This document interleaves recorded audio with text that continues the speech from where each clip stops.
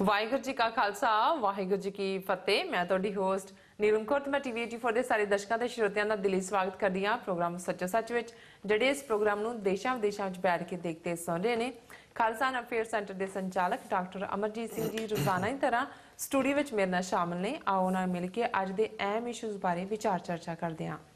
जी doctor साहब वाहिगुरू जी का खालसा वाहिगुरू जी की फतेह। जी डॉक्टर साहब ਤੁਹਾਡਾ ਨਿੱਘਾ ਸਵਾਗਤ ਹੈ ਪ੍ਰੋਗਰਾਮ ਸੱਚੋ ਸੱਚ ਵਿੱਚ। ਬਹੁਤ ਮਿਹਰਬਾਨੀ जी डॉक्टर साहब ਅੱਜ 12 ਮਈ 2017 29 ਵਿਸਾਖ ਨਾਨਕਸ਼ਾਹੀ ਸੰਮਤ 549 ਦਾ ਦਿਨ ਹੈ ਤੇ ਡਾਕਟਰ ਸਾਹਿਬ ਪ੍ਰੋਗਰਾਮ ਦੇ ਸ਼ੁਰੂ ਵਿੱਚ ਅਸੀਂ ਆਪਣੇ ਦਰਸ਼ਕਾਂ ਨੂੰ ਦੱਸ ਦੇਣਾ ਚਾਹੁੰਦੇ ਹਾਂ ਕਿ ਜੇ ਤੁਸੀਂ ਹੱਕ ਸੱਚ ਇਨਸਾਫ ਤੇ ਪਹਿਰਾ ਦਿੰਦਾ ਇੱਕੋ ਇੱਕ ਚੈਨਲ ਦੇਖਣਾ ਚਾਹੁੰਦੇ ਹੋ ਤਾਂ ਤੁਸੀਂ ਦੇਖ ਸਕਦੇ ਹੋ ਟੀਵੀ 84 ਨੂੰ, spectrum cable, ਆਰਸੀਐਨ cable, bell 5 cable in Canada, roku, ਜਾਦੂ ਬਾਕਸ, ਫੇਸਬੁੱਕ, ਸ਼ਾਵਾ, ग्लोबल सीपीएन ਦੀ ਐਪ ਰਾਹੀਂ, ਟੀਵੀ 84 ਦੀ ਐਪ ਰਾਹੀਂ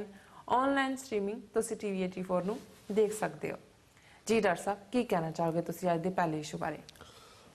ਦੇਖੋ, ਸਭ ਤੋਂ ਪਹਿਲਾਂ ਤਾਂ ਅਸੀਂ ਆਪਣੇ ਉਹਨਾਂ ਦਰਸ਼ਕਾਂ ਦਾ ਖਾਸ ਤੌਰ ਤੇ ਪਾਕਿਸਤਾਨੀ ਮੂਲ ਦੇ ਜਿਹੜੇ ਬਹੁਤ ਸਾਰੇ ਡਾਇਸਪੋਰਾ 'ਚ ਨੇ ਔਰ ਪਾਕਿਸਤਾਨ 'ਚ ਵੀ, ਉਹਨਾਂ ਸਭ ਦਾ ਹੀ ਸ਼ੁਕਰੀਆ ਅਦਾ ਕਰਨਾ ਚਾਹੁੰਦੇ ਜੀ ਕਿ ਕੱਲ੍ਹ ਦਾ ਜਿਹੜਾ ਅਸੀਂ ਪਹਿਲਾ ਸੈਗਮੈਂਟ ਡਿਸਕਸ ਕੀਤਾ ਸੀ ਕਿ ਕਿਵੇਂ ਇੰਡੀਆ ਦੀ ਅਗਰੈਸਿਵ ਡਿਪਲੋਮੇਸੀ ਨੇ ਉਹਨਾਂ ਨੂੰ ਬੈਕਫੁੱਟ 'ਤੇ ਲਿਆ ਦਿੱਤਾ ਔਰ ਪਾਕਿਸਤਾਨ ਰੌਕਿੰਗ ਹੈ। ਔਰ ਉਹ ਸਾਰੇ ਦਾ ਸਾਊਥ ਏਸ਼ੀਆ ਦਾ ਐਨਾਲਿਸਿਸ, ਖਾਸ ਤੌਰ 'ਤੇ ਚਾਈਨਾ ਦੇ ਵਿੱਚ ਜਿਹੜੀ one road one belt meeting ਅੱਜ ਸ਼ੁਰੂ ਹੋਈ ਹੈ ਜੀ, ਉਸ ਦਾ ਔਰ ਜਿਹੜੀ ਰਿਆਦ ਦੇ ਵਿੱਚ ਸਮਿਟ ਹੋਣੀ ਹੈ ਉਸ ਦਾ ਜ਼ਿਕਰ ਕੀਤਾ ਸੀ। ਸੋ ਉਸ ਨੂੰ ਬਹੁਤ ਪਸੰਦ ਕੀਤਾ ਗਿਆ। ਸੈਂਕੜਿਆਂ ਦੀ ਗਿਣਤੀ 'ਚ ਕਾਮੈਂਟਸ ਔਰ ਬਹੁਤ ਸਾਰੇ ਜਿਹੜੇ ਲਾਈਕਸ ਨੇ, 250-300 ਲਾਈਕ ਜਿਹੜਾ ਹੈ ਓਵਰਨਾਈਟ ਸਾਡੇ ਇਸ ਸਾਈਟ ਦੇ ਉੱਤੇ ਵੀ ਆਇਆ ਜੀ। ਸੋ ਸਾਨੂੰ ਬਹੁਤ ਸਾਰਿਆਂ ਨੇ ਬੜੇ ਸ਼ਲਾਘਾਯੋਗ ਕਾਮੈਂਟ ਕੀਤੇ ਨੇ। ਪਰ ਅਸੀਂ ਸਮਝਦੇ ਹਾਂ ਕਿ ਇਮਾਨਦਾਰੀ ਨਾਲ ਜਦੋਂ ਤੁਸੀਂ ਕਿਸੇ ਮੁੱਦੇ ਤੇ ਕੋਈ ਪਹੁੰਚ ਰੱਖਦੇ ਹੋ, ਬਾਕੀ ਤਾਂ ਸਭ ਕੁਝ ਨਿਊਜ਼ 'ਚ ਹੁੰਦਾ, ਕੋਈ ਇਹ ਨਹੀਂ ਹੈ ਵੀ ਕਿਸੇ ਨੇ ਕੋਈ ਆਪਣਾ ਇਨਵੈਂਟ ਕਰਨਾ ਹੁੰਦਾ। ਪਰ ਜੇ ਤੁਸੀਂ ਅਨਬਾਇਸਡ ਕਲੀਅਰ ਅੱਖ ਦੇ ਨਾਲ ਕਿਸੇ ਚੀਜ਼ ਨੂੰ ਦੇਖਣ ਦੀ ਕੋਸ਼ਿਸ਼ ਕਰਦੇ ਹੋ ਤੇ ਆਪਣੇ ਆਪ ਸਾਫ਼ ਪਿਕਚਰ ਜਿਹੜੀ ਹੈ ਉਹ ਤੁਹਾਡੇ ਸਾਹਮਣੇ ਆ ਜਾਂਦੀ ਹੈ। ਸੋ ਅਸੀਂ ਸਭ ਦਾ ਕਲੈਕਟਿਵਲੀ, ਕੁਛ ਨੇ ਪਰਸਨਲ ਮੈਸੇਜ ਵੀ ਭੇਜੇ ਨੇ, ਪਰ ਮੈਂ ਸਭ ਦਾ ਸਾਂਝੇ ਤੌਰ ਤੇ ਸ਼ੁਕਰੀਆ ਅਦਾ ਕਰਦੇ ਹਾਂ ਜੀ। ਦੇਖੋ, ਅਸੀਂ ਲਗਾਤਾਰਤਾ ਨਾਲ ਪਿਛਲੇ ਇਹਨਾਂ ਲਗਭਗ 30 ਸਾਲਾਂ 'ਚ ਇਹ ਗੱਲ ਕਈ ਦੁਹਰਾਈ ਕਿ ਅਲਟੀਮੇਟਲੀ ਖਾਲਿਸਤਾਨ ਲਿਬਰੇਟ ਕਰਾਉਣ ਦੇ ਵਿੱਚ ਡਾਇਸਪੋਰਾ ਸਿੱਖ ਜਿਹੜੇ ਭਾਰਤ ਦੇ ਨਕਸ਼ੇ ਦੀ ਕੈਦ ਤੋਂ ਬਾਹਰ ਨੇ, ਉਹਨਾਂ ਨੇ ਸੈਂਟਰਲ ਰੋਲ ਪਲੇ ਕਰਨੇ। ਔਰ ਖਾਸ ਤੌਰ 'ਤੇ ਅੱਜ ਜਦੋਂ ਕਿ ਦੁਨੀਆ ਦੇ ਵਿੱਚ ਉਸ ਲੈਵਲ ਦੀ ਕਨੈਕਟੀਵਿਟੀ ਬਣ ਗਈ ਹੈ ਜਿਵੇਂ ਦੀ ਪਹਿਲਾਂ ਕਦੇ ਨਹੀਂ ਸੀ ਬਣੀ, ਤੇ ਜਦੋਂ ਅਜੇ ਉਸ ਲੈਵਲ ਦੀ ਕਨੈਕਟੀਵਿਟੀ ਨਹੀਂ ਵੀ ਸੀ, ਅਸੀਂ ਦੇਖਦੇ ਹਾਂ ਕਿ ਇਜ਼ਰਾਈਲ ਦੀ ਕਾਇਮੀ ਦੇ ਵਿੱਚ ਜੂਇਸ਼ ਡਾਇਸਪੋਰਾ ਨੇ ਕਿੰਨਾ ਵੱਡਾ ਰੋਲ ਅਦਾ ਕੀਤਾ ਜੀ। ਇਸੇ ਤਰ੍ਹਾਂ ਅਰਮੀਨੀਅਨ ਜੈਨੋਸਾਈਡ ਨੂੰ ਰੈਕਗਨਾਈਜ਼ ਕਰਵਾਉਣ ਦੇ ਲਈ ਜਿਹੜੀ ਅਰਮੀਨੀਅਨ ਕਮਿਊਨਿਟੀ ਵਿਦਨ ਅਮਰੀਕਾ ਹੈ, ਉਹਨਾਂ ਦਾ ਬਰਾਬਰ ਪ੍ਰੈਸ਼ਰ ਰਿਹਾ। ਔਰ ਅਮਰੀਕਨ ਹਾਊਸ ਦੇ ਵਿੱਚ, ਸੈਨੇਟ ਦੇ ਵਿੱਚ, ਇਵਨ ਪ੍ਰੈਜ਼ੀਡੈਂਟ ਓਬਾਮਾ ਦੇ ਲੈਵਲ 'ਤੇ ਉਹਨਾਂ ਨੇ ਆਪਣੇ ਜਿਹੜੇ ਨੇ ਸਪੋਰਟਰ ਵਿਨ ਕੀਤੇ। ਇਸੇ ਤਰ੍ਹਾਂ ਹੀ ਜਦੋਂ ਬੋਸਨੀਆ ਦੇ ਵਿੱਚ ਲਗਾਤਾਰਤਾ ਦੇ ਨਾਲ ਸਰਬੀਆ ਵੱਲੋਂ 1000 days ਆਫ ਸੀਜ ਆਫ ਸਾਰਾਜੇਵੋ ਸੀ, ਉਸ ਪੀਰੀਅਡ 'ਚ ਅਸੀਂ ਵੀ ਜਿਹੜਾ ਹੈ ਉਹ ਬਹੁਤ ਸਾਰੇ ਪ੍ਰੋਟੈਸਟ ਦੇ ਵਿੱਚ ਸ਼ਮੂਲੀਅਤ ਕੀਤੀ ਬੋਸਨੀਅਨ ਲੋਕਾਂ ਦੇ ਹੱਕ 'ਚ। ਪਰ ਉਹਦੇ 'ਚ ਵੀ ਬਹੁਤ ਵੱਡਾ ਰੋਲ ਜਿਹੜੇ ਅਮਰੀਕਾ 'ਚ ਬੈਠੀ ਜੂਇਸ਼ ਕਮਿਊਨਿਟੀ ਹੈ ਉਸ ਲੌਬੀ ਨੇ ਅਦਾ ਕੀਤਾ ਸੀ ਕਿ ਅਮਰੀਕਾ ਇੰਟਰਵੀਨ ਕਰੇ, ਕਿਉਂਕਿ ਜਿਹਨੂੰ ਅਸੀਂ ਹਿਸਟਰੀ ਕਹਿੰਦੇ ਹਾਂ ਕਿ ਯਹੂਦੀਆਂ ਨੂੰ ਯਾਦ ਸੀ ਕਿ ਜਦੋਂ ਇਨਕੁਇਜ਼ੀਸ਼ਨ ਹੋਈ ਸਪੇਨ ਦੇ ਵਿੱਚ 1492 'ਚ ਯਹੂਦੀ ਉੱਥੋਂ ਕੱਢੇ ਗਏ, ਮਾਰੇ ਫਿਰ ਰਹੇ ਸੀ, ਤੇ ਉਦੋਂ ਇਹ ਬੋਸਨੀਆ ਰੀਜਨ ਸੀ ਜਿਨ੍ਹਾਂ ਨੇ ਉਹਨਾਂ ਨੂੰ ਪਨਾਹ ਦਿੱਤੀ ਸੀ। ਸੋ ਇਹ ਲਾਈਕ 5 ਸਦੀਆਂ ਬਾਅਦ ਇੱਕ ਪੇ ਬੈਕ ਸੀ ਔਰ ਉਹਦਾ ਅਸਰ ਵੀ ਹੋਇਆ। ਅਮਰੀਕਾ ਨੇ ਇੰਟਰਵੀਨ ਵੀ ਕੀਤਾ ਔਰ ਅੱਜ ਬੋਸਨੀਆ ਹਰਜ਼ੇਗੋਵੀਨਾ ਜੇ ਇੱਕ ਅਲੱਗ ਮੁਲਕ ਬਣ ਸਕਿਆ ਔਰ ਸਰਬੀਅਨਸ ਦੇ ਉਸ ਜ਼ੁਲਮਾਂ ਤੋਂ ਜਿਹਦੇ ਕਰਕੇ ਬਾਅਦ ਦੇ ਵਿੱਚ ਜਿਹੜਾ ਮਿਲੋਸੇਵਿਚ ਹੈ ਉਹਨੂੰ ਕੈਦ ਵੀ ਹੋਈ, ਇੰਟਰਨੈਸ਼ਨਲ ਕ੍ਰਿਮੀਨਲ ਕੋਰਟ ਨੇ ਜਿਹੜਾ ਸਜ਼ਾ ਦਿੱਤੀ, ਜੇਲ੍ਹ 'ਚ ਹੀ ਉਹ ਮਰ ਗਿਆ। ਸੋ ਕੁੱਲ ਮਿਲਾ ਕੇ ਇਹ ਮੈਂ ਉਦਾਹਰਨਾਂ ਇਸ ਲਈ ਦਿੱਤੀਆਂ ਨੇ ਕਿ ਬਹੁਤ ਵਾਰ ਇਹ ਜਿਹੜੀ ਬੋਦੀ ਜਿਹੀ ਦਲੀਲ ਕਈ ਵਾਰੀ ਸਾਡੇ ਵੀ ਭਟਕੇ ਹੋਏ ਜਾਂ ਆਪ ਭਗੌੜਿਆਂ ਵੱਲੋਂ ਦਿੱਤੀ ਜਾਂਦੀ ਹੈ ਕਿ ਜੀ ਇੱਥੇ ਨਾਅਰੇ ਲਾਉਣ ਨਾਲ ਜਾਂ ਇੱਥੇ ਖਾਲਿਸਤਾਨ ਦੇ ਮਤੇ ਪਾਸ ਕਰਵਾਉਣ ਨਾਲ ਖਾਲਿਸਤਾਨ ਥੋੜ੍ਹੀ ਬਣ ਜਾਣਾ। जाके पंजाब च लड़ो जां उत्थे जाके मरो नहीं तां कि और अमरिंदर भी जदों चैलेंज करदा है कि जी इत्थे आओ जी असीं कहंदे तूं इत्थे आ सो ज़ाहिर है कि भी ये सारी दलील नूं ही ये जो मैं कहा वो काउंटर करदा है पर जदों असीं 2017 दे साल दे हवाले नाल गल करदे हैं इस खालसा साजना दिवस दे मौके ते पहलां पिछों बहुत सारियां डिवेलपमेंट्स होईयां उन्हां नूं मैं रिपीट नहीं करांगा वो US हाउस दे विच रेजोल्यूशन होए ओंटारियो दे विच तां ऑलरेडी सारा मंथ ऑफ अप्रैल जिहड़ा सिख हैरीटेज मंथ सी इस वार एल्बर्टा ने भी मन्निया ब्रिटिश कोलंबिया ने भी मन्निया और इस दे नाल खास डिवेलपमेंट जिहड़ी ओंटारियो लेजिस्लेचर ने 1984 नूं सिख जेनोसाइड वजों मानता दित्ती और ये सारियां डिवेलपमेंट्स जड़ियां ने और होर बहुत सारियां अमरीका दी सैनेट च भी पढ़िया गया सो ये ऑलरेडी साडियां अचीवमेंट्स सी पर अज जड़ियां मैं 3 खबरां दा जिक्र करांगा जड़ियां पिछले 2-3 दिन दे विच ही सामने आईयां ने सब तो पहला मैं जड़ी मोस्ट प्रोमिनेंट खबर अज सामने आई क्योंकि 8 जून नूं England they which house of Commons दे लई चोणां होण जा रही हैं और ऑलरेडी उत्थे major जड़ियां labour party conservative party एक लिबरल लेबर भी है ग्रीन पार्टी भी पर मेजर जहाँ स्कॉटलैंड दे विच स्कॉटिश नैशनलिस्ट पार्टी है सो उत्थे सिखां दी लॉबी जिहड़ी कि उन्होंने सिख एजेंडे दे थल्ले शुरू की 10 नुकते उन्हां च एक राइट ऑफ सैल्फ डिटरमीनेशन स्वै निर्णय दे हक की गल पर एक जिहड़ा नुकता जिहदे ते उन्होंने तीनों ही पार्टियां नूं कंजरवेटिव और लेबर और स्कॉटिश नैशनलिस्ट पार्टी दे नाल भी उन्हां दी अंडरस्टैंडिंग रही है जी और जिहड़ी लिबरल पार्टी है उन्हां नाल भी एक उन्हां 10 नुकाती एजेंडे दे विच इह सी कि क्योंकि जदों पिछले सालां च ये फैक्ट सामने आए कुछ डॉकूमेंट जिहड़े डीक्लासीफाई होए कि फैबरवरी 1984 दे विच इंदिरा गांधी ने मार्गरेट थैचर नूं लिखिया सी मदद दे लई और जिहड़े उन्हां दे खास उस इंटैलीजेंस दे ऑफिसर सी 2 उन्होंने मार्गरेट थैचर ने भेजा उन्होंने जाके दरबार साहब कॉम्पलैक्स की रेकी की और उस तो बाद ये गल सामने आ गई कि ये इंग्लैंड की गवर्नमेंट ने भी दरबार साहब ते जून 84 के घल्लूकारे दे विच मदद की हुई है फिर जिहड़े डॉकूमेंट एक दो होर बाहर आए कि भी उस तो बाद जो गुरु नानक साहब के प्रकाश पुरब का नगर कीर्तन निकलना सी उदों भी इंडियन गवर्नमेंट ने प्रैशराइज किया मार्गरेट थैचर नूं कि वो परमिशन ना दे क्योंकि वो खालिस्तान के नारे लगणगे जां गल्लां होणगियां और उस साल वो परमिशन नहीं सी दित्ती गई हुण ये जदों उन्हां दे अपने डॉकूमेंट्स तो गल सामने आई तो ज़ाहिर है कि जिहड़ा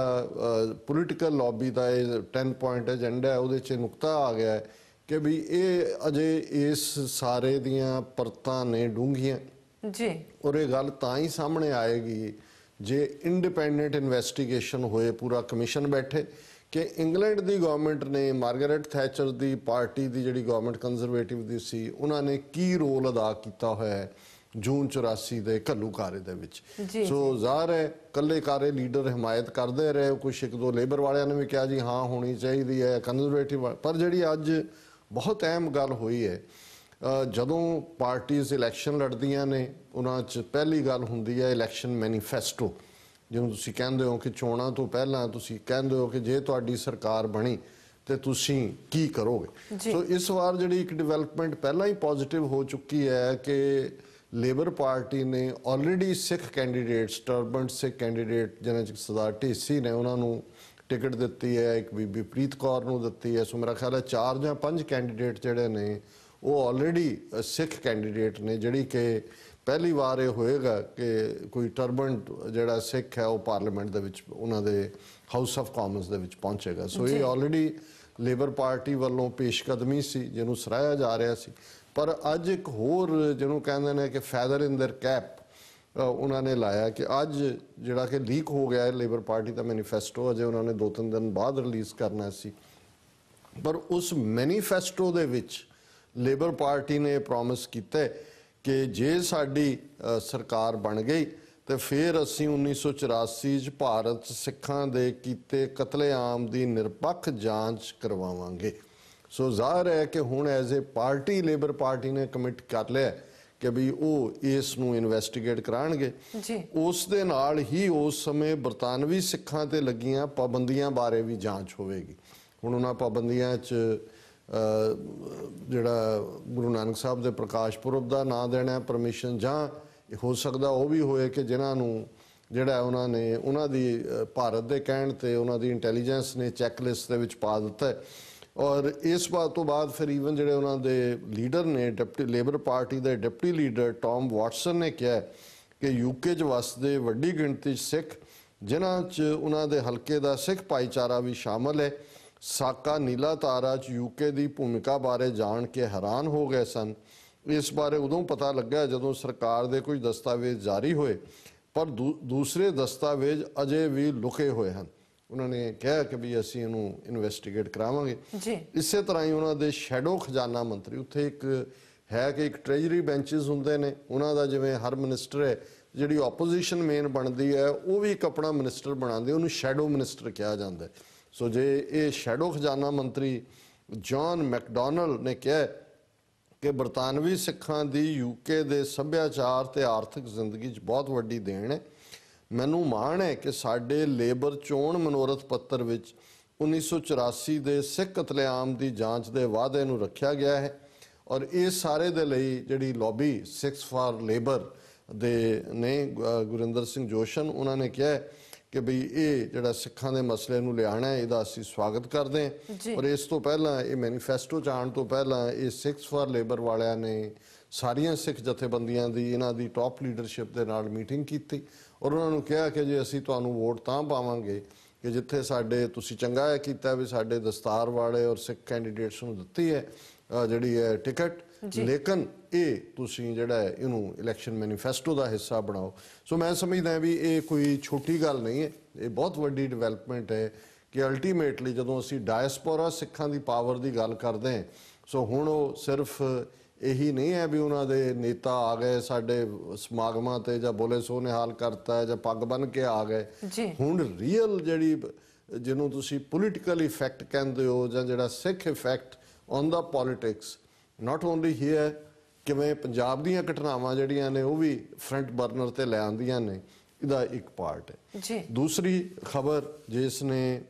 ਭਾਰਤ ਸਰਕਾਰ ਨੂੰ ਜਿਹੜਾ ਉਹ ਬੜਾ ਫਿਕਰ ਚ ਪਾਇਆ, ਸਾਡੇ TV 84 ਦੇ ਦਰਸ਼ਕ ਤਾਂ ਜਾਣਦੇ ਨੇ, ਲੋਕਲ ਜਿਹੜੇ ਸਾਰੇ ਆਏ ਕਿ ਜਦੋਂ ਪਿਛਲੇ ਸਾਲ TV 84 ਦਾ ਫੰਡ ਰੇਜ਼ਿੰਗ ਡਿਨਰ ਹੋਇਆ, ਐਨੂਅਲ ਫੰਕਸ਼ਨ, ਔਰ ਉਹਦੇ 'ਚ ਜਗਮੀਤ ਸਿੰਘ MPP ਜਿਹੜੇ ਮੈਂਬਰ ਨੇ ਲੈਜਿਸਲੇਟਿਵ ਪਾਰਲੀਮੈਂਟ ਦੇ ਓਨਟਾਰੀਓ ਦੇ, ਉਹ ਚੀਫ ਗੈਸਟ ਸਨ। ਔਰ ਇੱਥੇ ਉਹਨਾਂ ਨੇ ਹੋਰ ਵੀ ਜਿਹੜਾ ਵਾਸ਼ਿੰਗਟਨ ਦੀ ਸਿੱਖ ਡੇ ਪੈਰੇਡ ਜਿਹੜੀ ਹੈ ਉਹਦੇ 'ਚ ਵੀ ਪਾਰਟਿਸਿਪੇਟ ਕੀਤਾ ਚੀਫ ਗੈਸਟ ਦੇ ਤੌਰ ਤੇ। ਔਰ ਉਹ ਕਿਉਂਕਿ ਕਾਫੀ ਪ੍ਰੋਮਿਸਿੰਗ ਅਟਰਨੀ ਨੇ ਔਰ ਜਿਵੇਂ ਉਹਨਾਂ ਨੇ NDP 'ਚ ਇੱਕ ਆਪਣੇ MPP ਦੇ ਤੌਰ ਤੇ ਰੋਲ ਅਦਾ ਕੀਤਾ, ਉਹਦਾ ਵੱਡਾ ਹਿੱਸਾ ਜਦੋਂ ਅਸੀਂ ਦੇਖਦੇ ਹਾਂ ਕਿ ਜੂਨ 2016 ਦੇ ਵਿੱਚ ਉਹਨਾਂ ਨੇ ਓਨਟਾਰੀਓ ਦੀ ਪਾਰਲੀਮੈਂਟ ਦੇ ਵਿੱਚ ਮੂਵ ਕੀਤਾ ਸੀ ਮਤਾ ਕਿ 1984 ਨੂੰ ਸਿੱਖ ਜੈਨੋਸਾਈਡ ਰੈਕਗਨਾਈਜ਼ ਕੀਤਾ ਜਾਏ। ਔਰ ਇਹ ਉਹਨਾਂ ਦੀ ਜਿਹੜੀ ਹੈ ਮੈਂ ਸਮਝਦਾ ਕਾਬਲੀਅਤ ਸੀ ਐਜ਼ ਏ ਪਾਰਲੀਮੈਂਟੇਰੀਅਨ ਕਿ ਉਹਨਾਂ ਦੀ ਪਾਰਟੀ ਨੇ ਮੁਕੰਮਲ ਹਮਾਇਤ ਕੀਤੀ ਸੀ NDP ਨੇ, ਔਰ ਉਸ ਵੇਲੇ ਕੰਜ਼ਰਵੇਟਿਵ ਪਾਰਟੀ ਨੇ ਵੀ ਆਪਣੀ ਹਮਾਇਤ ਜਿਹੜੀ ਹੈ ਇਹਨੂੰ ਦਿੱਤੀ ਸੀ ਇਸ ਮਤੇ ਨੂੰ। ਪਰ ਕਿਉਂਕਿ ਸਰਕਾਰ ਲਿਬਰਲ ਪਾਰਟੀ ਦੀ ਸੀ ਔਰ ਮੈਜੋਰਟੀ ਉਹਨਾਂ ਦੀ ਸੀ, ਉਹਨਾਂ ਨੇ ਹਮਾਇਤ ਨਹੀਂ ਸੀ ਕੀਤੀ। ਪਰ ਜਿੱਥੇ ਗੱਲ ਜਗਮੀਤ ਸਿੰਘ ਹੋਰਾਂ ਨੇ ਛੱਡੀ, ਇਸ ਵਾਰ ਅਸੀਂ ਦੇਖਦੇ ਹਾਂ ਕਿ ਪਿਛਲੇ ਮਹੀਨਿਆਂ 'ਚ ਜਿਹੜਾ ਹੈ ਉਹ ਬੀਬੀ ਹਰਿੰਦਰ ਕੌਰ ਮੱਲੀ ਜਿਹੜੀ ਕਿ ਲਿਬਰਲ ਪਾਰਟੀ ਦੀ ਹੈ, ਉਹਨਾਂ ਨੇ ਉਹ ਰੈਜ਼ੋਲੂਸ਼ਨ ਲਿਆਂਦਾ ਔਰ ਉਹਦੇ 'ਚ ਉਹਨਾਂ ਨੇ ਰੈਕਗਨਾਈਜ਼ ਕੀਤਾ ਹੈ ਜਗਮੀਤ ਸਿੰਘ ਨੂੰ ਕਿ ਜੀ ਮੇਰੇ ਕੁਲੀਗ ਨੇ ਇਹ ਪਹਿਲਾਂ ਲਿਆਂਦਾ ਸੀ। ਔਰ ਇਸ ਵਾਰ ਇਹ ਜਿਹੜਾ ਪਾਸ ਹੋਇਆ ਉਹਨੂੰ ਲਿਬਰਲ ਪਾਰਟੀ ਦੇ ਵੀ ਔਰ ਕੰਜ਼ਰਵੇਟਿਵ ਔਰ NDP ਦੇ ਵੀ ਹਮਾਇਤ ਹਾਸਲ ਹੋਈ। ਹੁਣ 2013 ਦੇ ਵਿੱਚ ਜਗਮੀਤ ਸਿੰਘ ਜਿਹੜੇ ਕਿ ਸ਼ੁਰੂ ਤੋਂ ਹੀ ਹਿਊਮਨ ਰਾਈਟਸ ਦੇ ਮੁੱਦੇ ਤੇ ਬੜੇ ਵੋਕਲ ਗੱਲ ਕਰਦੇ ਨੇ ਕਿ ਭਾਰਤ ਦੇ ਵਿੱਚ ਕੀ ਹੋਇਆ, ਸਿੱਖਾਂ ਨਾਲ ਕੀ ਹੋ ਰਿਹਾ, ਭਾਰਤ ਨੇ ਉਹਨਾਂ ਦਾ ਵੀਜ਼ਾ ਜਿਹੜਾ ਹੈ ਉਹ ਦੇਣ ਤੋਂ ਨਾ ਕਰ ਦਿੱਤੀ ਸੀ। ਔਰ ਫਿਰ ਉਹਨਾਂ ਦੇ ਆਪਣੇ ਦੱਸਣ ਮੁਤਾਬਕ ਜਿਹੜਾ ਉਹਨਾਂ ਨੇ ਸਾਡੇ ਇਸ ਪਲੇਟਫਾਰਮ ਤੋਂ ਵੀ ਦੱਸਿਆ ਔਰ ਉਹ ਅਕਸਰ ਆਪਣੇ ਇੰਟਰਵਿਊਜ਼ ਦੇ ਵਿੱਚ ਕਹਿੰਦੇ ਨੇ ਕਿ ਵੀ ਇੰਡੀਅਨ ਕੌਂਸੂਲੇਟ ਨੇ ਉਹਨਾਂ ਨੂੰ ਸੱਦਿਆ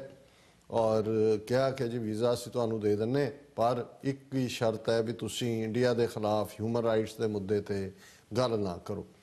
ਔਰ ਉਹਨਾਂ ਨੇ ਕਿਹਾ ਜੀ ਇਹ ਬਿਲਕੁਲ ਨਹੀਂ ਹੈ, ਤੁਸੀਂ ਵੀਜ਼ਾ ਆਪਣੇ ਕੋਲ ਰੱਖੋ, ਮੈਂ ਹਿਊਮਨ ਰਾਈਟਸ ਦੀ ਗੱਲ ਕਰਾਂਗਾ ਹੀ ਕਰਾਂਗਾ। ਔਰ ਬਾਹਰ ਆ ਕੇ उन्होंने बड़ी क्लीयरली कहा, उन्होंने कहा जी ये एज ए वैपन इस्तेमाल कर रहे हैं वीजे नूं ਇਹ ਕਰਨ ਦੇ ਲਈ। ਹੁਣ ਜਗਮੀਤ ਸਿੰਘ ਹਾਲਾਂ ਬਹੁਤ ਯੰਗ ਨੇ, ਮੇਰੇ ਖਿਆਲ 35-36 ਸਾਲ ਉਮਰ ਹੈ ਉਹਨਾਂ ਦੀ, ਔਰ ਬੜੀ ਉਹਨਾਂ ਦੀ ਜਿਹੜੀਆਂ ਫੈਸ਼ਨ ਮੈਗਜ਼ੀਨਸ ਵੀ ਨੇ ਕੈਨੇਡਾ ਔਰ ਇੰਗਲੈਂਡ 'ਚ, ਹਾਲਾਂ ਉਹਨਾਂ ਦਾ ਸਟਾਈਲ ਗੋਲ ਪੱਗ ਦੁਮਾਲਾ ਟਾਈਪ ਸਜਾਉਣ ਦਾ ਹੈਗਾ, ਲੇਕਿਨ ਬੜੇ ਮੈਚਿੰਗ ਸੂਟ ਔਰ ਦੂਜਾ, ਸੋ ਉਹਨਾਂ ਨੂੰ ਜਿੰਨੀਆਂ ਫੈਸ਼ਨ ਵੀਕਲੀਜ਼ ਨੇ ਉਹ ਵੀ ਸਟਾਈਲ ਲਈ ਵੀ ਜਾਣੇ ਜਾਂਦੇ ਨੇ। ਔਰ ਇਹੀ ਨਹੀਂ ਵੀ ਉਹ ਵਿਦਨ ਸਿੱਖ ਕਮਿਊਨਿਟੀ ਉਹਨਾਂ ਨੇ ਆਪਣੀ ਥਾਂ ਬਣਾਈ ਹੈ, ਉਹ ਕੈਨੇਡਾ ਦੇ ਵਿੱਚ ਵੀ NDP ਦੇ ਇੱਕ ਪੋਪੂਲਰ ਕੈਂਪੇਨਰ ਦੇ ਤੌਰ ਤੇ, ਸਟਾਰ ਕੈਂਪੇਨਰ ਦੇ ਤੌਰ ਤੇ ਜਾਣੇ ਜਾਂਦੇ ਨੇ। ਔਰ ਬ੍ਰਿਟਿਸ਼ ਕੋਲੰਬੀਆ 'ਚ ਜਿੱਥੇ ਕਿ ਕੱਲ੍ਹ ਹੀ ਇਲੈਕਸ਼ਨਸ ਹੋ ਕੇ ਹਟੀਆਂ, ਬੇਸ਼ੱਕ ਉੱਥੇ 1-2 ਸੀਟਾਂ ਹੀ ਜ਼ਿਆਦਾ ਨੇ ਇਹਨਾਂ ਦੀਆਂ ਲਿਬਰਲ ਪਾਰਟੀ ਦੀਆਂ, ਪਰ NDP ਨੇ ਆਪਣੀ ਟੈਲੀ ਇੰਪਰੂਵ ਕੀਤੀ ਹੈ, ਆਲਮੋਸਟ ਗਵਰਨਮੈਂਟ ਬਣਾਉਣ ਦੇ ਨੇੜੇ ਪਹੁੰਚ ਗਏ। ਔਰ ਉਹਨਾਂ ਕੈਂਡੀਡੇਟਸ ਦੀ ਡਿਮਾਂਡ ਦੇ ਉੱਤੇ ਜਗਮੀਤ ਸਿੰਘ ਜਿਹੜੇ ਨੇ ਈਵਨ ਆਪਣੀ ਪਾਰਟੀ ਲਈ ਕੈਂਪੇਨ ਕਰਨ ਉੱਥੇ ਵੀ ਗਏ ਸੀ। ਪਰ ਜਿਸ ਲਈ ਮੈਂ ਇਸ ਵਿਚਾਰ ਨੂੰ ਲਿਆਂਦਾ NDP, ਕਿਉਂਕਿ ਪਿਛਲੀਆਂ ਪਾਰਲੀਮੈਂਟ ਦੀਆਂ ਚੋਣਾਂ 'ਚ ਲੇਬਰ ਪਾਰਟੀ ਦੀ ਜ਼ਾਹਰ ਹਕੂਮਤ ਬਣੀ, ਜਸਟਿਸ ਟਰੂਡੋ ਕੰਜ਼ਰਵੇਟਿਵ ਪਾਰਟੀ ਨੂੰ ਨੰਬਰ 2 ਤੇ ਆਈ, NDP ਨੰਬਰ 3 ਤੇ ਚਲੀ ਗਈ, ਔਰ ਜਿਹੜਾ ਉਹਨਾਂ ਦਾ ਪਾਰਟੀ ਲੀਡਰ ਸੀ ਉਹਨਾਂ ਨੇ ਰਿਜ਼ਾਈਨ ਕਰ ਦਿੱਤਾ ਹੈ। ਇਸ ਕਰਕੇ ਜਿਹਨੂੰ ਉੱਥੇ ਮੋਰਲ ਰਿਸਪੌਂਸਿਬਿਲਿਟੀ ਕਹਿੰਦੇ ਨੇ, ਸਾਡੇ ਵਾਂਗੂ ਕੋਈ ਢੀਠ ਨਹੀਂ ਹੁੰਦੇ। ਔਰ ਹੁਣ ਉਹਨਾਂ ਦੇ ਆਉਣ ਵਾਲੇ ਅਕਤੂਬਰ-ਨਵੰਬਰ ਦੇ ਵਿੱਚ ਸ਼ਾਇਦ ਪਾਰਟੀ ਲੀਡਰ ਦੀ ਚੋਣ ਹੋਣੀ ਹੈ NDP ਦੇ। ਔਰ ਜਗਮੀਤ ਸਿੰਘ ਇੰਨਾ ਪੋਪੂਲਰ ਹੈ ਆਪਣੀ ਪਾਰਟੀ 'ਚ ਕਿ ਉਹਨਾਂ ਨੂੰ ਇਹ ਕਿਹਾ ਜਾ ਰਿਹਾ ਸੀ ਕਿ ਵੀ ਤੁਸੀਂ ਪਾਰਟੀ ਪ੍ਰੈਜ਼ੀਡੈਂਟ ਕੈਨੇਡਾ ਲੈਵਲ ਤੇ ਤੁਸੀਂ ਜਿਹੜਾ ਇਸ ਨੂੰ ਲੜੋ। ਔਰ ਉਹਨਾਂ ਨੇ ਆਲਰੇਡੀ ਅਨਾਊਂਸਮੈਂਟ ਤਾਂ 15 ਤਰੀਕ ਨੂੰ ਕਰਨੀ ਹੈ ਉਹਨਾਂ ਨੇ ਆਫੀਸ਼ੀਅਲੀ, ਆਲਰੇਡੀ ਹੁਣ ਉਹਨਾਂ ਨੇ ਇਹ ਫੈਸਲਾ ਕਰ ਲਿਆ ਕਿ ਉਹ NDP ਦੀ ਲੀਡਰਸ਼ਿਪ ਦੇ ਲਈ ਐਜ਼ ਏ ਪ੍ਰੈਜ਼ੀਡੈਂਟ ਰਨ ਕਰਨਗੇ। ਹੁਣ ਜੇ NDP ਦੇ ਉਹ ਪ੍ਰੈਜ਼ੀਡੈਂਟ ਬਣ ਜਾਂਦੇ ਨੇ ਔਰ ਜਿਹੜਾ ਪਾਸਟ ਲੀਡਰ ਜਾ ਰਿਹਾ ਉਹਨੇ ਵੀ ਆਪਣੀ ਹਮਾਇਤ ਦਿੱਤੀ ਹੈ, ਤੇ ਇਹ ਬਹੁਤ ਵੱਡੀ ਗੱਲ ਹੋਏਗੀ, ਕਿਉਂਕਿ ਅਲਟੀਮੇਟਲੀ NDP ਦੇ ਲੀਡਰ ਬਣਨ ਤੋਂ ਬਾਅਦ ਗੱਲ ਇੱਥੋਂ ਤੱਕ ਨਹੀਂ ਹੈ, ਫਿਰ ਉਹਨਾਂ ਦੀ ਸਰਕਾਰਾਂ ਬਣਦੀਆਂ ਪ੍ਰੋਵਿੰਸਿਸ ਸੈਂਟਰ ਲੈਵਲ ਤੇ। ਹੁਣ ਇਸ ਗੱਲ ਨੇ ਇੰਡੀਅਨ ਗਵਰਨਮੈਂਟ ਨੂੰ ਫਿਕਰ ਪਾਇਆ, ਔਰ ਇਹ ਹਿੰਦੁਸਤਾਨ ਟਾਈਮਸ ਦੀ ਪੂਰੀ ਖਬਰ ਜਿਹਦੇ ਜਗਮੀਤ ਸਿੰਘ ਦੀ ਫਾਈਲ ਫੋਟੋ ਲਾ ਕੇ ਉਹਨਾਂ ਨੇ ਖਬਰ ਦਿੱਤੀ ਹੈ, ਸਿੱਖ leader denied visa by India to join race for leadership of Canada party, ਕਿ ਜਿਸ ਸਿੱਖ ਲੀਡਰ ਨੂੰ ਵੀਜ਼ਾ ਨਹੀਂ ਸੀ ਦਿੱਤਾ ਉਹ ਹੁਣ ਕੈਨੇਡਾ ਦੀ ਮੇਜਰ ਜਿਹੜੀ ਪੋਲੀਟੀਕਲ ਪਾਰਟੀ ਹੈ ਉਹਨਾਂ ਦੀ ਲੀਡਰਸ਼ਿਪ ਰੇਸ 'ਚ ਹੈ। ਸਿੱਖ politician Jagmeet Singh who was denied a visa by India in 2013 is expected to run for the leadership of NDP, one of Canada's 3 major national parties। ਹੁਣ ਇਹ ਬਹੁਤ ਵੱਡੀ ਗੱਲ ਹੈ। A Sikh politician from Ontario province considered persona non grata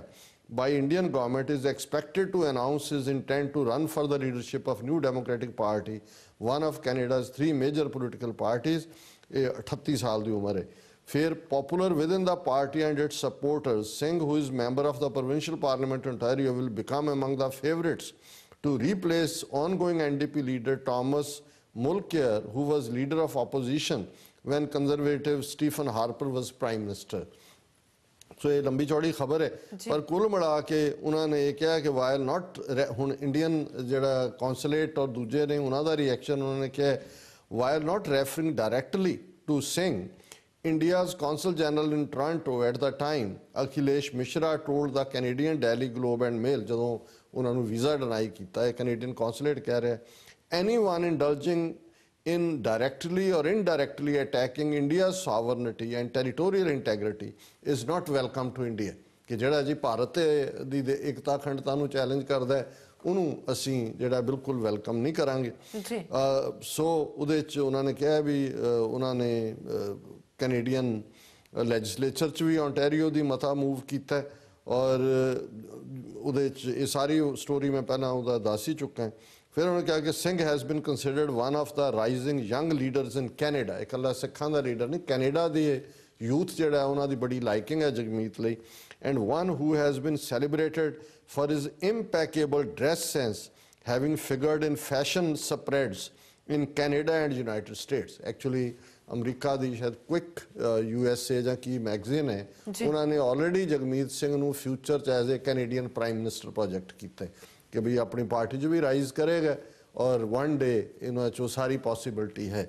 ਸੋ ਉਹਦੇ 'ਚ ਹੁਣ ਇਹ ਸਾਰੀ ਸਟੋਰੀ 'ਚ ਉਹਨਾਂ ਨੇ ਕਿਹਾ ਕਿ ਵੀ ਕਾਫੀ ਪੋਪੂਲਰ ਹੈ, ਔਰ ਅਖੀਰ 'ਚ ਉਹਨਾਂ ਨੇ ਕਿਹਾ after A series of leadership debates take place The first round of voting in the leadership race will begin on September 18 क्योंकि ਜਿਹੜੇ ਹੋਰ ਵੀ ਰੇਸ 'ਚ ਨੇ ਇਹਨਾਂ ਦੀ ਆਪਸੀ ਡਿਬੇਟਸ ਹੁੰਦੀਆਂ ਨੇ। ਹੀ is a very good ਡਿਬੇਟਰ, very good speaker. Punjabi ਵੀ ਠੋਕ ਕੇ ਬੋਲਦੇ ਨੇ, ਅੰਗਰੇਜ਼ੀ ਤਾਂ ਖੈਰ ਉਹ ਹੈ ਹੀ ਹੈ ਉੱਥੇ ਹੀ। ਔਰ ਭਲਵਾਨੀ ਦਾ ਵੀ ਪੂਰਾ ਸਕੂਲ ਦੇ ਨਾਲ ਜਾਂ ਦੂਜੇ 'ਚ ਕਹਿੰਦਾ ਕਿ ਬਈ ਮੈਂ ਕਲਾਕਾਰ ਸੀ ਜਿਹਨਾਂ ਸਕੂਲਾਂ 'ਚ ਮੈਂ ਪੜ੍ਹਦਾ ਸੀ, ਜਦੋਂ ਕਹਿੰਦਾ ਕੁੱਟੇ ਮੈਂ ਵੜਿਆ ਗੋਰੇ ਆਹ ਕਹਿੰਦਾ ਹੋਰ ਕੋਈ ਚਾਰਾ ਨਹੀਂ ਸੀ। ਸੋ ਉਹ ਹੁਣ ਵੀ ਜਦੋਂ ਕੋਈ ਉਹਨਾਂ ਨੂੰ ਚੈਲੰਜ ਕਰੇ ਉਹ ਕਹਿੰਦੇ ਆ ਜਾ ਬਾਹਰ। ਸੋ ਉਹ ਕੋਈ ਲਾਈ ਡਾਊਨ ਵਾਲਾ ਨਹੀਂ। ਔਰ ਅਖੀਰਲੀ ਲਾਈਨ ਦੱਸਦੀ ਹੈ ਵੀ ਇੰਡੀਅਨ ਗਵਰਨਮੈਂਟ ਨੂੰ ਕਿਵੇਂ ਪਿੱਸੂ ਪਏ ਨੇ। After a series of leadership debates take place, the first round of voting in the leadership race will begin on September 18. Singh's entry into the contest will make it one that India will watch keenly. ਕਿ ਇਹ ਜਿਹੜੀ contest ਦੇ ਵਿੱਚ ਆਇਆ ਕਿ ਹੁਣ Indian government ਇਹ ਸਾਰੇ ਕੰਟੈਸਟ ਨੂੰ ਬੜੀ ਨੇੜਿਓਂ ਜਿਹੜੀ ਹੈ ਉਹ ਵਾਚ ਕਰੇਗੀ। ਤੀਸਰੀ ਖਬਰ ਅਮਰੀਕਾ ਦੇ ਹਵਾਲੇ ਨਾਲ। ਬੇਸ਼ੱਕ ਇੰਗਲੈਂਡ ਔਰ ਕੈਨੇਡਾ ਦੇ ਵਿੱਚ ਜਦੋਂ ਸੈਂਸਸ ਜਿਹਨੂੰ ਮਰਦਮਸ਼ੁਮਾਰੀ ਕਿਹਾ ਜਾਂਦਾ ਹੈ ਉਹ ਹੁੰਦੀ ਹੈ, ਹਰ 10 ਸਾਲ ਬਾਅਦ ਹੁੰਦੀ ਹੈ। ਅਮਰੀਕਾ ਦੇ ਵਿੱਚ 2010 'ਚ ਹੋਈ, ਹੁਣ 2020 'ਚ ਹੋਣੀ ਹੈ ਕਿਉਂਕਿ ਅਮਰੀਕਾ 'ਚ ਕਨਸਟੀਟਿਊਸ਼ਨਲੀ ਚਰਚ ਤੇ ਸਟੇਟ ਸੈਪਰੇਟ ਹੈ। ਅਮਰੀਕਾ ਜਿਹੜਾ ਕੈਨੇਡਾ, ਇੰਗਲੈਂਡ ਜਾਂ ਭਾਰਤ ਜਾਂ ਈਵਨ ਪਾਕਿਸਤਾਨ 'ਚ ਵੀ ਸਿੱਖਾਂ ਨੇ ਹੁਣ ਲੜ ਕੇ ਮਨਵਾਇਆ, ਨਹੀਂ ਤਾਂ ਸਿੱਖਾਂ ਦਾ ਖਾਨਾ ਨਹੀਂ ਸੀ। ਪਾਕਿਸਤਾਨ 'ਚ ਵੀ ਸੈਂਸਸ ਹੋ ਰਹੀ ਹੈ ਔਰ ਉੱਥੇ ਸਿੰਧ ਹਾਈ ਕੋਰਟ ਨੇ ਜਾਂ ਉਹਨਾਂ ਦੇ ਕੋਰਟ ਨੇ ਆਰਡਰ ਕੀਤਾ ਵੀ ਸਿੱਖਾਂ ਦਾ ਖਾਨਾ ਵੀ ਬਣਾਓ। ਸੋ ਜਿਹੜਾ ਇੰਗਲੈਂਡ ਔਰ ਕੈਨੇਡਾ 'ਚ ਵੀ ਹੁੰਦਾ। ਪਰ ਅਮਰੀਕਾ 'ਚ ਕਿਉਂਕਿ ਚਰਚ ਐਂਡ ਸਟੇਟ ਸੈਪਰੇਟ ਹੈ, ਇਸ ਲਈ ਸੈਂਸਸ ਦੇ ਵਿੱਚ ਮਰਦਮਸ਼ੁਮਾਰੀ ਧਰਮ ਦਾ ਖਾਨਾ ਨਹੀਂ ਹੁੰਦਾ।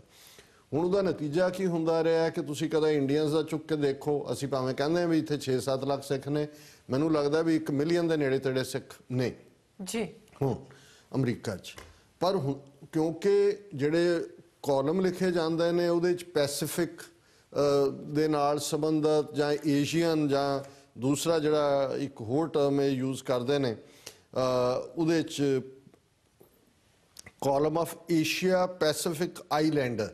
ਹੁਣ ਏਸ਼ੀਆ ਪੈਸੀਫਿਕ ਆਈਲੈਂਡਰ 'ਚੋਂ ਇੰਡੀਆ, ਪਾਕਿਸਤਾਨ ਤੇ ਦੂਸਰੇ ਸਾਰੇ ਆ ਜਾਂਦੇ ਨੇ। ਹੁਣ ਉਹ 2-3 ਮਿਲੀਅਨ ਜਦੋਂ ਕਾਊਂਟ ਕਰਦੇ ਨੇ ਤਾਂ ਇੰਡੀਅਨਸ ਕਲੇਮ ਕਰਨਗੇ ਹਮੇਸ਼ਾ ਹਿੰਦੂ ਲੀਡਰਸ਼ਿਪ ਕਿ ਜੀ ਅਮਰੀਕਾ 'ਚ 3 ਮਿਲੀਅਨ ਹਿੰਦੂ ਰਹਿੰਦੇ ਨੇ, 3 ਮਿਲੀਅਨ ਇੰਡੀਅਨ ਨੇ। ਉਹ ਸਾਨੂੰ ਵੀ ਆਪਣੇ ਖਾਤੇ 'ਚ ਪਾ ਕੇ ਪੋਲੀਟੀਸ਼ੀਅਨਸ ਨੂੰ ਜਿਹੜਾ ਉਹ ਕੰਸੈਸ਼ਨ ਲੈਂਦੇ ਨੇ। ਹੁਣ ਇੱਥੇ ਇਹ ਸਾਨੂੰ ਪਤਾ ਹੈ ਵੀ ਤੁਸੀਂ ਜੇ ਇਹ ਲੌਬੀ ਕਰੋ ਕਿ ਜੀ ਸਾਡੇ ਧਰਮ ਦਾ ਖਾਨਾ ਲਿਆਓ ਤਾਂ ਉਹ ਤਾਂ ਹੋਣਾ ਨਹੀਂ ਕਿਉਂਕਿ ਧਰਮ ਦਾ ਖਾਨਾ ਹੁੰਦਾ ਨਹੀਂ। ਸੋ ਉਹਦੇ 'ਚ ਆਲਰੇਡੀ ਜਿਹੜੇ ਪ੍ਰੈਸੀਡੈਂਟ ਨੇ ਇੰਗਲੈਂਡ ਦੇ ਵਿੱਚ ਹਾਊਸ ਆਫ ਲਾਰਡਸ ਨੇ ਇਹ ਪਾਸ ਕੀਤਾ ਹੋਇਆ ਹੈ, ਸਿੱਖਸ ਆਰ ਆਲਮੋਸਟ ਏ ਰੇਸ, ਕਿ ਸਿੱਖ ਕੱਲਾ ਧਰਮ ਨਹੀਂ ਹੈ, ਸਿੱਖ ਐਥਨੀਸਿਟੀ ਵੀ ਹੈ, ਸਿੱਖ ਰੇਸ ਵੀ ਹੈ। ਔਰ ਸਿੰਗਾਪੁਰ, ਮੈਨੂੰ ਯਾਦ ਹੈ ਮੈਂ ਇੱਕ ਯੂਥ ਕੈਂਪ 'ਚ ਗਿਆ ਅੱਜ ਤੋਂ 8-10 ਸਾਲ ਪਹਿਲਾਂ ਦੀ ਗੱਲ ਹੈ, ਤੇ ਕੁਦਰਤੀ ਕੋਈ ਜਿਹੜਾ ਉਹਦੇ ਜਿਹੜਾ ਨੌਜਵਾਨ ਆਇਆ ਉਹਨੇ ਕਿਹਾ ਜੀ ਮੈਂ ਪਹਿਲਾਂ ਸਿੰਗਾਪੁਰ ਰਿਹਾ ਤੇ ਮੈਂ ਅਜੇ ਵੀ ਮੇਰੇ ਕੋਲ ਸਿੰਗਾਪੁਰ ਦਾ ਹੀ ਲਾਇਸੈਂਸ ਹੈ ਡਰਾਈਵਿੰਗ ਜਾਂ ਹੈਗਾ, ਲੇਕਿਨ ਮੈਂ ਇੱਥੇ ਆਇਆ ਤੇ ਮੈਂ ਕੈਂਪ 'ਚ ਆਇਆ। ਤੇ ਮੈਂ ਉਹਨਾਂ ਨੂੰ ਜਸਟ ਦਿਲਚਸਪੀ ਲਈ ਪੁੱਛਿਆ, ਮੈਂ ਕਿਹਾ ਜੀ ਉੱਥੇ ਸਿੱਖ ਧਰਮ ਅਲੱਗ ਰੈਕਗਨਾਈਜ਼ ਤਾਂ ਹੈ ਹੀ ਹੈ? ਉਹ ਕਹਿੰਦਾ ਜੀ ਨਹੀਂ, ਇਕੱਲਾ ਧਰਮ ਹੀ ਨਹੀਂ ਰੈਕਗਨਾਈਜ਼, ਸਿੱਖਾਂ ਨੂੰ ਐਜ਼ ਏ ਰੇਸ ਰੈਕਗਨਾਈਜ਼ਡ ਹੈ। ਮੈਂ ਕਿਹਾ ਜੀ ਮੈਂ ਸੁਣਿਆ ਨਹੀਂ। ਉਹਨੇ ਆਪਣੀ ਜੇਬ 'ਚੋਂ ਆਈਡੀ ਕੱਢੀ ਤੇ ਮੈਨੂੰ ਦਿਖਾਈ, ਉਹਦੇ ਉਹ ਜੋ ਵੀ ਇਮੀਗ੍ਰੇਸ਼ਨ ਕਾਰਡ ਸੀ ਜਾਂ ਡਰਾਈਵਰ ਲਾਇਸੈਂਸ ਸੀ, ਰੇਸ ਦੇ ਸਾਹਮਣੇ ਸਿੱਖ ਲਿਖਿਆ ਸੀ। ਸੋ ਜ਼ਾਹਰ ਹੈ ਵੀ ਇੰਗਲੈਂਡ ਦੇ ਵਿੱਚ ਸਿੱਖਾਂ ਨੂੰ ਐਜ਼ ਏ ਸੈਪਰੇਟ ਐਥਨੀਸਿਟੀ ਮੰਨਿਆ ਜਾਂਦਾ ਹੈ। ਜਦੋਂ ਤੁਸੀਂ ਐਥਨੀਸਿਟੀ ਦੀ ਗੱਲ ਕਰਦੇ ਹੋ ਇਹ ਸੈਪਰੇਟ ਹੋ ਜਾਂਦਾ ਹੈ। ਧਰਮ ਉਹਦੇ 'ਚ ਹੁੰਦਾ ਹੀ ਹੈ ਪਰ ਉਹਦਾ ਮਤਲਬ ਹੈ ਇੱਕੋ ਜਿਹੀ ਜ਼ਬਾਨ ਵਾਲੇ, ਇੱਕੋ ਜਿਹੇ ਇਲਾਕੇ 'ਚੋਂ ਆਏ ਦੂਜੇ। ਹੁਣ 2010 ਦੀ ਸੈਂਸਸ ਜਦੋਂ ਅਮਰੀਕਾ 'ਚ ਹੋਣੀ ਸੀ, ਅਸੀਂ 2008 ਦੇ ਨੇੜੇ ਤੇੜੇ ਥੋੜ੍ਹੇ ਬਹੁਤ ਐਕਟਿਵ ਹੋਏ। ਯੂਨਾਈਟਿਡ ਸਿੱਖਸ ਨੇ ਇਸ ਬਾਰੇ ਮੁਹਿੰਮ ਸ਼ੁਰੂ ਕੀਤੀ। ਮੈਂ ਵੀ ਉਸ ਦੀ ਜਿਹੜੇ ਇਨੀਸ਼ੀਅਲ ਕੁਝ ਲੈਟਰਸ ਡਰਾਫਟਿੰਗ 'ਚ ਹੈਲਪ ਕੀਤੀ, ਦੂਸਰਿਆਂ ਦੀ ਡਾਇਰੈਕਟ ਵੀ, ਲੇਕਿਨ ਇਟ ਵਾਸ ਟੂ ਲੇਟ। ਪਰ ਇੱਕ ਗੱਲ ਜ਼ਰੂਰ ਰਹੀ, ਔਰ ਅਸੀਂ ਜਿੰਨੀਆਂ ਵੀ ਸਮਿਟ ਦੇ ਵੇਲੇ ਵੀ ਇਹਨਾਂ ਦੇ ਨਾਲ DC 'ਚ ਮੀਟਿੰਗਸ ਕੀਤੀਆਂ, ਉਹਦੇ 'ਚ ਇੱਕ ਮੰਗ ਰਹੀ ਹੈ ਜਿੰਨੇ ਵੀ ਸਿੱਖ ਡੈਲੀਗੇਸ਼ਨ ਮਿਲੇ ਕਿ ਸਿੱਖਾਂ ਨੂੰ as a separate ਐਥਨੀਸਿਟੀ American senses 'ਚ ਮੰਨਿਆ ਜਾਏ। ਪਰ ਉਹਨਾਂ ਨੇ ਕਿਹਾ ਕਿ ਵੀ ਇਹ ਟੂ ਲੇਟ ਹੈ ਔਰ ਅਗਲੇ ਤੱਕ ਪਹੁੰਚਦੇ ਅਸੀਂ ਦੇਖਾਂਗੇ। ਹੁਣ ਮੈਨੂੰ ਖੁਸ਼ੀ ਹੈ ਇਸ ਸਾਰੇ ਪੀਰੀਅਡ 'ਚ ਫਿਰ, ਕਿਉਂਕਿ ਅਸੀਂ ਹੁਣ ਫੁੱਲ ਫਲੈਜਡ ਪੋਲੀਟੀਕਲ ਏਜੰਡਾ ਹੈ ਔਰ TV 84 ਨੇ ਸਾਡਾ ਧਿਆਨ ਪਿਛਲੇ 4 ਸਾਲ ਤੋਂ ਇੱਧਰ ਲਾਇਆ। ਇਹਨੂੰ ਮੈਂ ਫੋਲੋ ਨਹੀਂ ਸੀ ਕਰ ਰਿਹਾ ਕਿ ਵੀ ਕੀ ਬਣਿਆ ਇਸ ਦੇ ਉੱਤੇ। ਔਰ ਮੈਂ ਜਦੋਂ ਕੱਲ ਟਾਈਮਜ਼ ਆਫ ਇੰਡੀਆ ਦੀ ਖਬਰ ਦੇਖੀ 2 ਦਿਨ ਪਹਿਲੇ, US Sikhs want to be counted separately in 2020 census। So United Sikhs organisation ਨੇ ਇਸ ਕੈਂਪੇਨ ਨੂੰ Sikhs in United States have begun a nationwide movement for getting the community counted separately as Sikhs in the upcoming US Census. The movement launched by NGO United Sikhs will have several events ahead of 2020 US Census to pressurize US government to print Sikhs on the census form. कि भी already ਹੁਣ ਕਿਉਂਕਿ 2017 ਅਜੇ 2-3 ਸਾਲ ਵਿੱਚ ਰਹਿੰਦੇ ਨੇ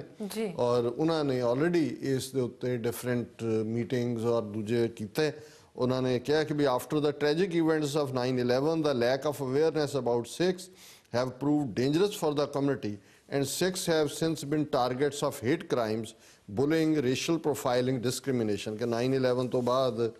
ਸਿੱਖਾਂ ਦੇ ਉੱਤੇ ਜਿਹੜੇ ਨੇ ਨਫ਼ਰਤ ਵਾਲੇ ਜ਼ੁਰਮ, ਬੁਲਿੰਗ ਸਕੂਲਾਂ ਦੇ ਵਿੱਚ ਹੈ, ਰੇਸ਼ੀਅਲ ਪ੍ਰੋਫਾਈਲਿੰਗ ਹੁੰਦੀ ਹੈ ਔਰ ਡਿਸਕ੍ਰਿਮੀਨੇਸ਼ਨ ਵਿਤਕਰਾ ਹੈ.